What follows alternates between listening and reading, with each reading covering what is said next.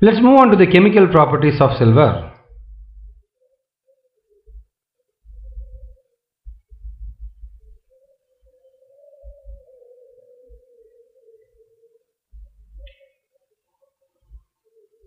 With the dilute nitric acid reacts with the silver, liberating nitric oxide. So silver with the nitric acid will give silver nitrate, nitric oxide and water.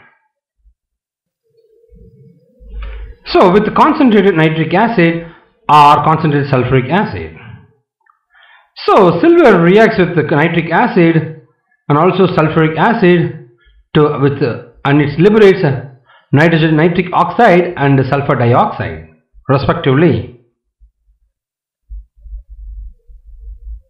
So silver with nitric acid will give silver nitrate and nitrogen dioxide or nitric oxide with water. Here silver reacts with sulfuric acid to give silver sulfate and sulfur dioxide and water.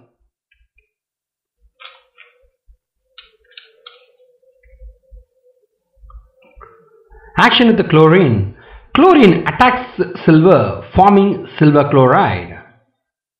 Ag with the Cl2 will give silver chloride. It's silver chloride. It's not chlorine, it's silver chloride. Action of alkalis. Silver is not attacked by alkalis. Uses of silver. Silver salts are used in silvering of mirrors. AgBr, silver bromide, is used in photography. Silver salts are used in photography and also in silver plating. Silver is used in making electrodes.